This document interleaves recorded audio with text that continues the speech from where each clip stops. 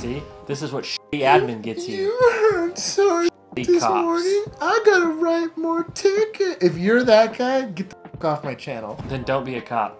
Because a cop with zero discretion is not a good cop. You're not always going to make the right decision. You won't. That's just the nature of it. That's being human. But the consequences of not making the right decision as an officer versus anyone else are catastrophic at times. Welcome back, Internet, to Only Cops. We have another wonderful rookie episode with you here. Our fourth here. What? Your radio announcer voice is really killing this intro. I love it. I love it.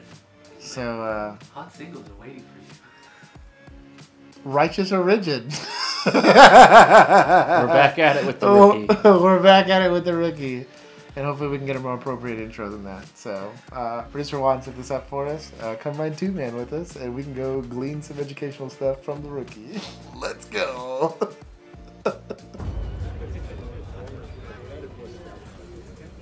Oh no, Officer Nolan. You will be leading roll call this morning. Oof. Sir? I didn't stutter. Get up there.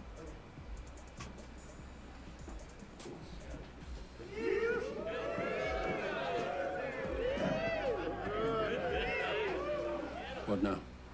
The clipboard. Memo to all divisions from the Chief of Police. Complaints about police officer entitlement have risen sharply during the last few months. Sir. Do you know what that means? Police officer entitlement. I assume it has to do with unauthorized perks, free food, things of that nature. And what is LAPD's policy on gratuities? No officer shall receive any gratuity, gift, favor, or promise thereof as it may result in or be perceived as payment in exchange for influence, bias, or direction of an investigation or enforcement of punishable offenses. Nice. Nicely done. Chin West, will you please join Officer Nolan up front?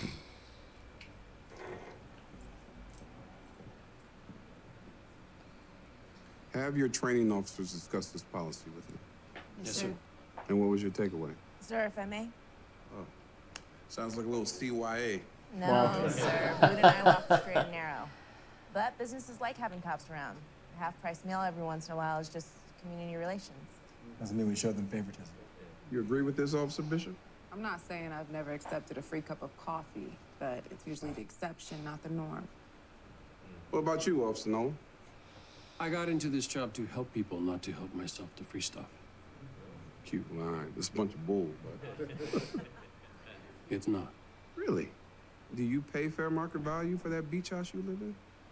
No, sir, but I act as caretaker for the main house when Ben is away, so technically I'm exchanging services for my rent. And what happens when that exchange isn't enough and your buddy gets a ticket or worse? Then he'll have to pay for his actions. Okay. Favors are a slippery slope, people. So are freebies. Look. Pause that.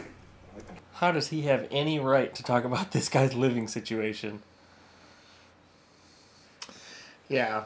So when it comes to stuff, so I specifically, me personally, I brought my lunch every day to work.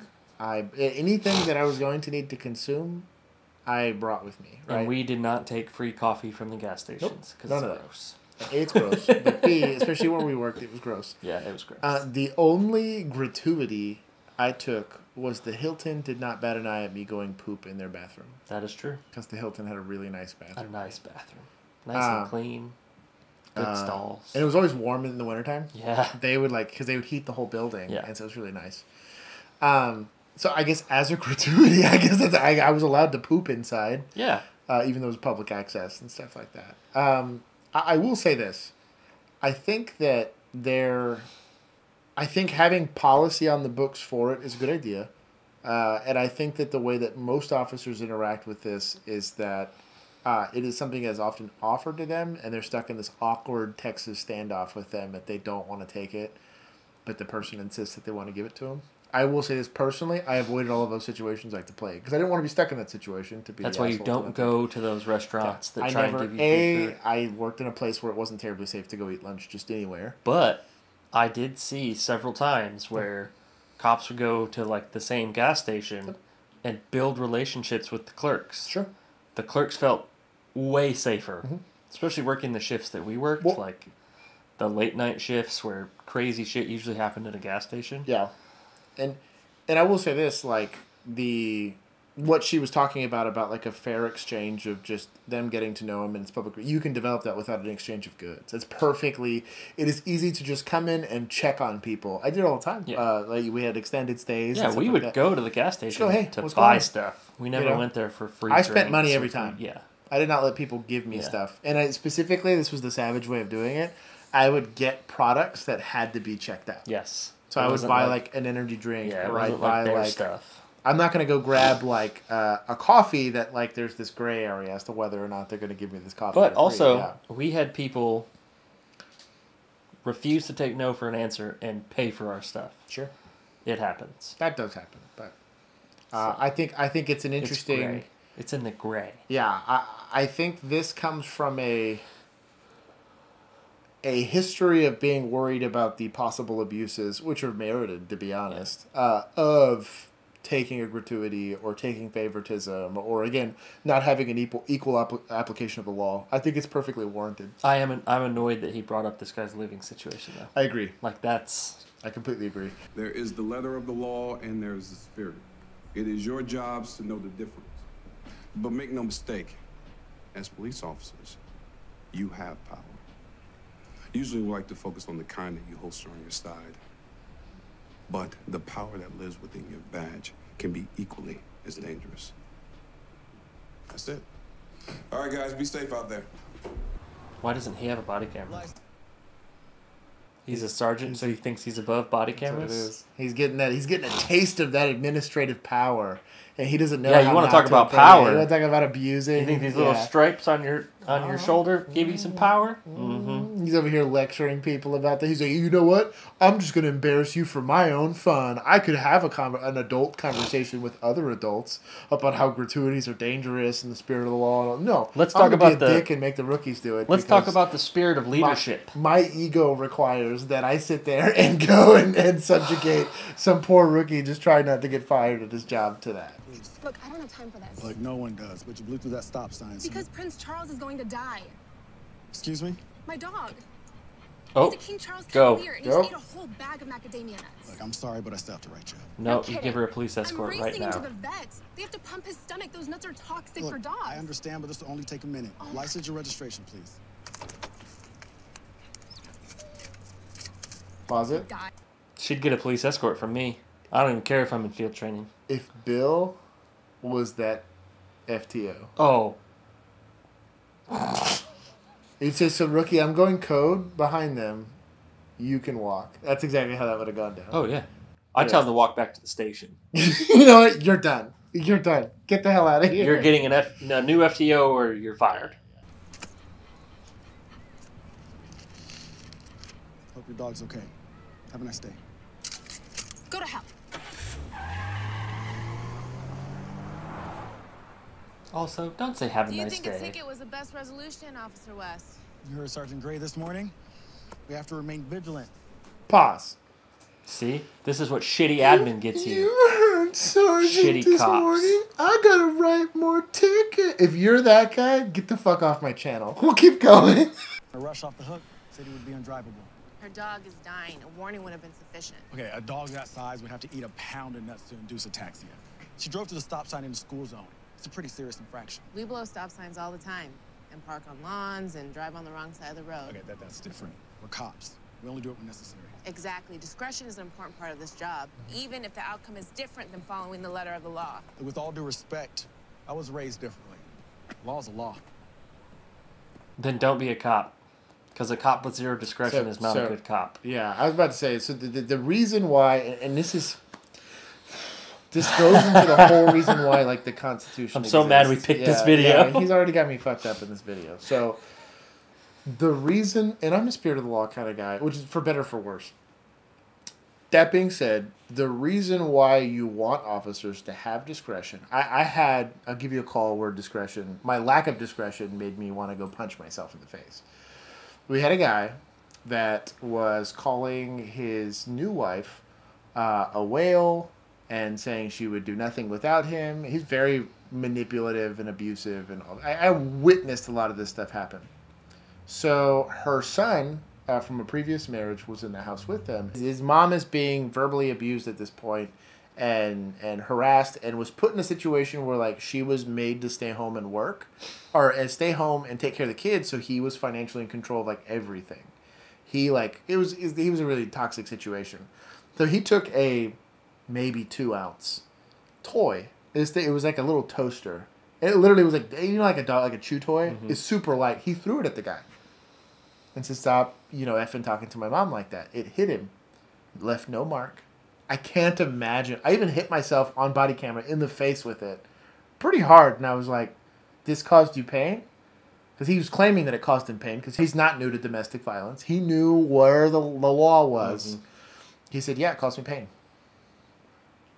And because of state statute, I have a victim telling me that it is causing him pain, and they are both in their primary residence, and they are domestically related. I had to take that kid to jail. And I hated that. This kid's sticking up for his mom that's in a pretty abusive situation. And he was very compliant. Oh, yeah, of course. The kid was super cool about the whole thing. He's like, "Dude, you gotta do what you gotta do." He said, "I'm scared, but, you know, I just couldn't sit there and I felt so bad. The mom felt bad. And he was so toxic. This guy was sitting in this house saying, "Well, you raised such a shitty son. It's because you're in my face." And I was like, "I gotta leave." I was like, "I can't do this. Let's go." And so situations like that will arise constantly for you. And when discretion is taken away from you as an officer, I have to act here or I am violating the law. And when I do that, like if I'm willing to violate the law here, I'm willing to violate the law. Again, there's that. Mm-hmm. I need to consistently uphold the oath that I took. And if this law is seen to be constitutional by courts higher than me, then I have to act on that. And it's kind of why I have an issue with the way that he said that laws are laws or whatever. He has zero discretion because it really runs you into, like, imagine straight-faced walking into that situation, arresting a son who's sticking up for her mom, like is this very abusive person, and allowing your position to be weaponized by an abuser. Really wrap your head around that. And people know how to use the law to their advantage. Yep. That happened a lot. So, domestics like that happened a lot. That's why there's a good argument for this whole spirit of law discussion. We'll keep going. False imprisonment call, 9740 Campbell Street. Hi, are you the manager? Yes, hi. Sir, we received a call that one of your customers is being held against their will. He's not a customer, he's a scam artist. Excuse me? This guy sets up first dates with women, runs up the bill, and then sneaks out the back door. He's been doing it at restaurants all over the neighborhood. He tried to do it to that poor woman over there, but one of our kitchen staff caught him and locked his ass in the walk-in fridge. Give us a minute. An investigation ensues. Seems like you're having a pretty bad day.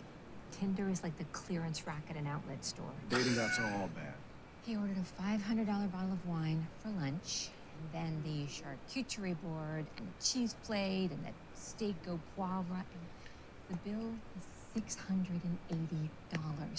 I don't know how I'm gonna cover my rent this month. Did you already order dessert? No. Go ahead and get something. Maybe 2 things. Why? Look, I know what you're doing. She bumps up the bill to $700. We can charge her date with a felony. Very good, Officer West. It's not our job to put our thumb on the scale and change the outcome here. Are you lecturing me on police work, Boo? No. But nothing. Go hook up our Dine and Dasher. Definitely get the creme brulee. Best creme brulee in the city. Okay. I can't go and eat. Now you're taking it a little too far. I was with you. I was riding with you so hard until right now. You just shit all over the spirit. So. Damn it. Yeah. We were going so good. Literally, so the producers are the rookie. You know what? No. No. She paid for that herself. She got it to go since they were already in the restaurant. Bet. It's not the ladies. Bet. I'm back with her. I'm okay. We're going to say that. Let's see what he says. You're totally fine with this. Susan isn't stuck paying the bill since the owners can write it off as theft. The only person paying for the crime is this jerk who committed it. That's the spirit of the law. Now, take a bite. No, I don't want it. Come on, get off your high horse and try a little. No, I think it's... Just Lactose. This is a lack of consent. I bet it's good. I bet it's delicious. Mm-hmm. You know what I bet it tastes like? Justice. That's exactly what it tastes Now, like. I wouldn't have eaten it off her spoon because I don't share food like that. But Yeah. You say that on camera. I know you. how dare you? Sure. You weren't my FTO. That's true. That's true. We have a different relationship than that. That's right. Anyways. Yeah, that you can't.